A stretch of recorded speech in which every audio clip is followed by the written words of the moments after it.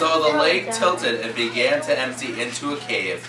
The ants could hear the rushing water and felt themselves being pulled towards the pitch-black hole. Suddenly, the cave disappeared, and the lake became calm. The ants swam to shore and found the lake had steep sides. They hurried down the wall that held back the lake. The frightened insects looked for a place to hide, worried that the giant scoop might shovel them up again. Close by, they found a huge round disc with holes that they could neatly hide themselves in. Alright, so we don't have the huge round disc yet, but what was the cave? The cave wasn't a regular old cave with bats and rocks in it. What does the cave look like? Katya? Yep. So they might have saw a cave, but it was actually just a regular mouth. So you want to write mouth over. You guys need to help me rename what mixed number am I going to rename? Olivia? 4 and 2/5. 4 and 2/5. How am I going to go about renaming this one?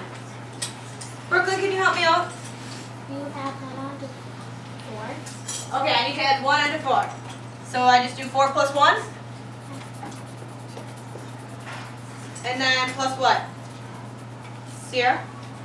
The 1 should kind of be 5/5. See, Brooklyn, you're on the right page. We're going to add 1. But if I just take 4 plus 1 and then plus the 2/5, I'm going to end up at 5 and 2, or I'm going to end up at 5 and 2/5. Is that the same as what I started with? No. So what I'm going to actually do is change it to 3 and add 1, right? Because that way it's the same thing as what I started with. We don't want to change the mixed number at all. You know, it's still got to be equal to 4 and 2/5.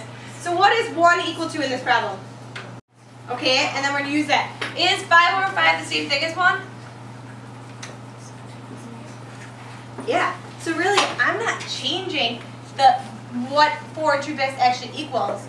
I'm writing it in a different form, but I'm not actually changing the mixed number. The mixed number needs to stay the same, equal. Okay, so what happens if I do this? What am I going to get? 3 and 5/7. 3 and 5/7? Oh, 7/5. 3 and 7/5.